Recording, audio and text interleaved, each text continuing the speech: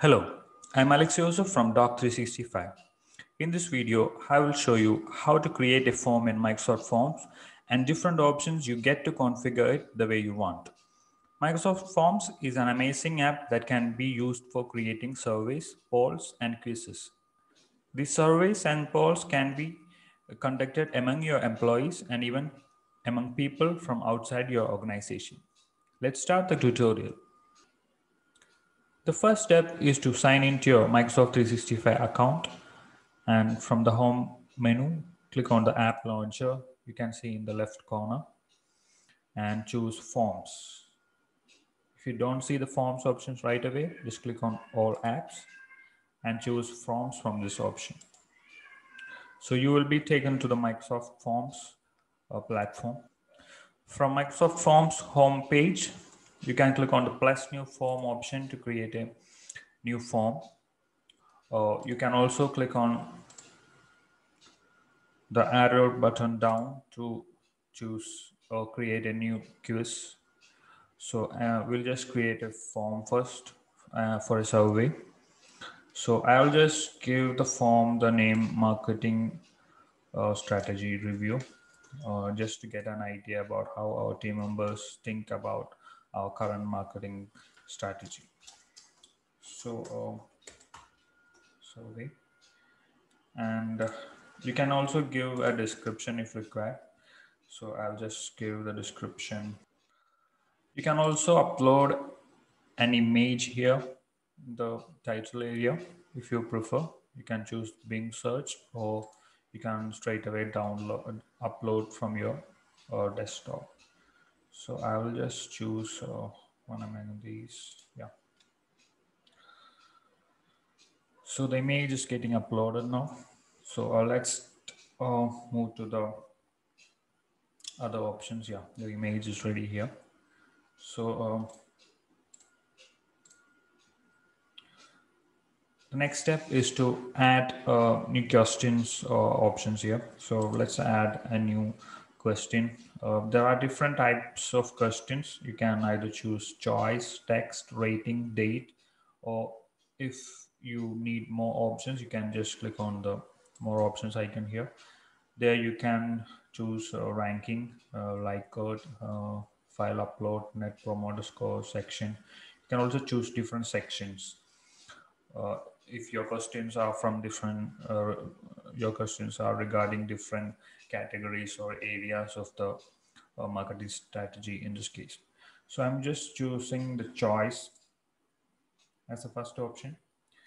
So, and my first question is how good is our marketing strategies right now? So the options are brilliant. Second option is good. Third option is okay.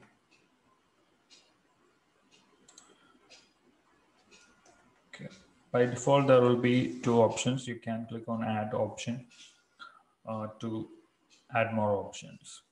So these are the options I'm giving, and you can choose either multiple answers and required. If you are marking it required, it will be a mandatory question to answer.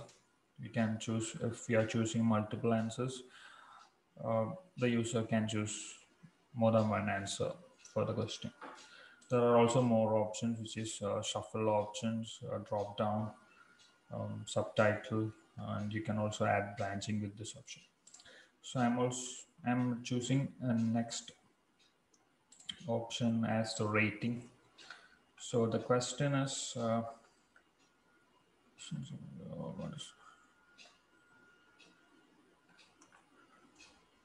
question is how will you rate our current strategies? So from out of level 5, 5 as default. You can also choose 10 if you can. I'll choose 5. And symbols, instead of stars, I would like to get the rating in numbers. So out of 1 to 5. So that's another option. I'm keeping this as required. Let's keep all the questions required. That's important. Let's add one more question. Let keep a text question. That is, this is something we should stop doing now, lightly. So they will answer in some few words here. Apart from that, long answer, you can choose either long or short answers. I would also like to add an image along with this question. Yeah, we have uploaded image to make the question look more interesting. So once you have added all the questions, you can preview the form here by clicking on the preview option. So this is how the form looks when it reaches the user, and this is the desktop view. You can also check the mobile view here. So that's pretty simple and very useful options you can see. And there is also an option to set up a theme for this particular survey form. There are a good number of forms, very interesting forms. So let's keep, I will choose, let's choose this. Yeah, this looks good. There are also more options over here. You can go to settings from here. If you want to print the form, you can choose the option here. And once the form is ready, you can share, click on share. You can choose who can access this form. Anyone can, there are three options. Anyone can respond, only people in my organization, specific people in my organization. So if you want to conduct a survey or a poll among your customers or people outside your organization, you should choose anyone can respond. So when you send them the link, they can easily access. The only thing is they can only respond as anonymously. So that's one thing. And in the second option, you can conduct a poll or survey among your employees inside the organization. So you can also make sure that they need to enter a name first to submit the form, so that you can understand who actually entered the form. So these are the options you get. You can also shorten the URL here using this option, shorten URL. And there are options like a QR code, embedding it in any of your website pages or SharePoint sites. And you can also email this form to people or groups as you wish. To make more changes, you need to go to the more options section in the right corner and click on settings. So here you can decide actually who can fill out this form. So if you want to make it mandatory to enter the name, you can click on record name here, and also choose one response per person if you think it's important. There are also other options you can choose here, and response receipts and options for responses. Make all these changes or choose whatever options you wish, and once you are ready, you can either send this form to the preferred users through the email option. Just click on email, so automatically your Outlook app will set up a form or set up an email with the link, and you can choose to whom you need to send and make it go. That's one option. But if you really want to send this to uh, people directly, you can always choose the link option and just send them through chat or place it among your any of your emails you have already drafted, etc. Just wait until all your respondents mark their responses, and then to see the results, just click on the form from the home page when it's ready. So this was the form you just created and send it to everyone. Go to the second tab, which is the responses tab. Here you can see all the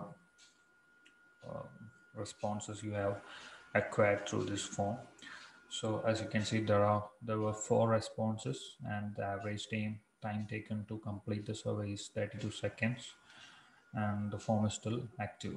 You can also open this form or the results in an Excel file. So this is how these are the results. Like the first question, how good is our market strategies? 3 answered brilliant, 1 good, and this is a very good graphical representation you see here. How will you rate our current second question? Out of 4 responses, we achieved 4.75 as average, which is very good. And the third question, which was a text question, is there something we should stop? Yeah, the answers are nothing. No. So this looks very nice, and you can click on view results to get a detailed view. In the detailed view, actually you can analyze each one's response. First one is Shiny MS, which is these were her responses. You can go to the next respondent, and yeah, you can also see time taken to fill this form for each user. So these are the options. You can also print these responses. There's an option over there. So this is how the responses option work. I hope you got a clear idea about how to create a Microsoft form and conduct a quiz survey or poll among your employees or people outside. That's all for today. Have a good day.